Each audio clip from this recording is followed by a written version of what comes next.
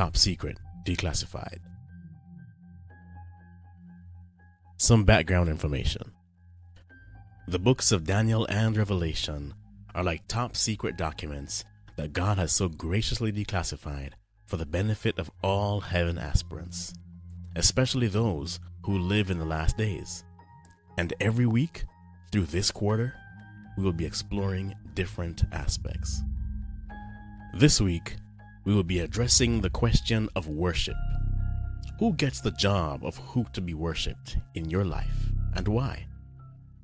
Revelation 12, verse 7 to 12 introduces us to the two contenders for our allegiance, God and Satan.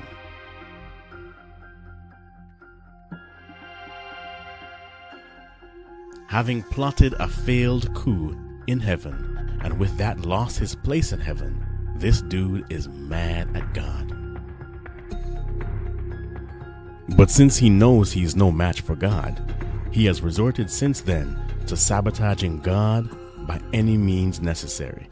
Misrepresentation, character assassination, but most effective, he has been seducing God's creation to rebel against God, and boy, we took the bait. His logic was, since sin is a transgression of God's law, 1 John 3 verse 4, and for this I lost my privileges and got kicked out of heaven, if I can get God's beloved creation, his prized jewels, humanity, to sin, for God to retain his claim of being just, he will either be forced to reinstate me or banish all humanity as well. Smart, right? The only problem is, you could never outsmart God. The created could never be smarter than the creator.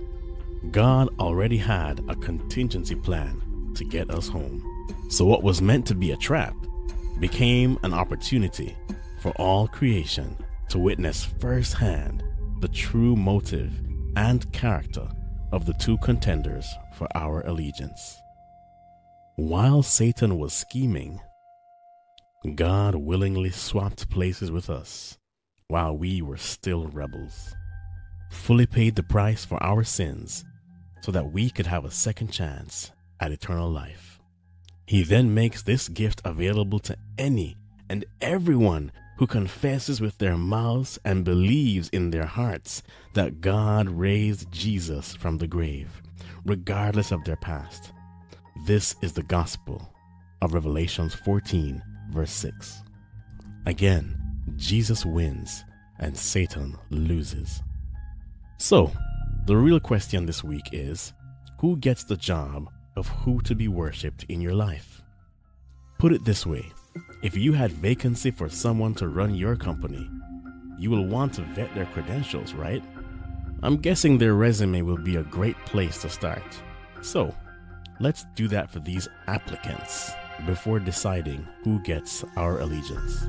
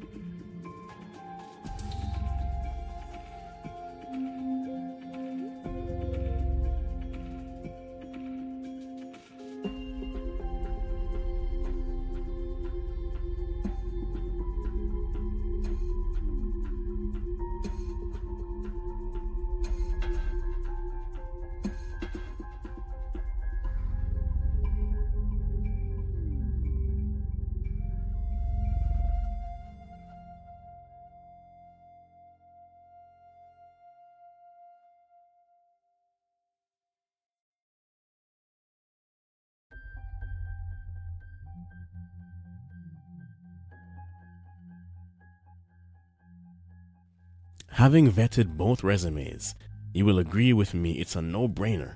God alone deserves our worship, and I hope you choose Him today.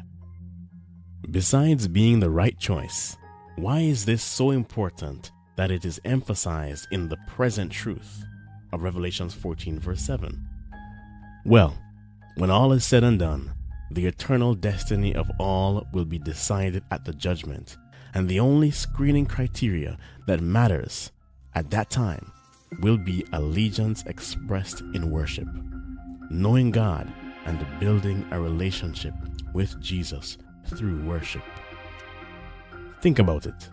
The God who created and sustains billions of galaxies is the same God not only in whom we live and move and have our being, but also who works in us to give us new hearts.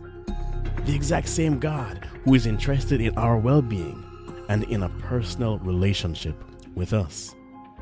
So, each time we walk away from spending time in devotion and prayer, that's what we're walking away from. Choose right, but also commit to intentionally building a relationship with Him now while you still can. It is not enough to mentally choose. Commit to knowing daily the God you have chosen. Thanks for watching. I am your Sabbath School Doodle, and I will see you next Sabbath.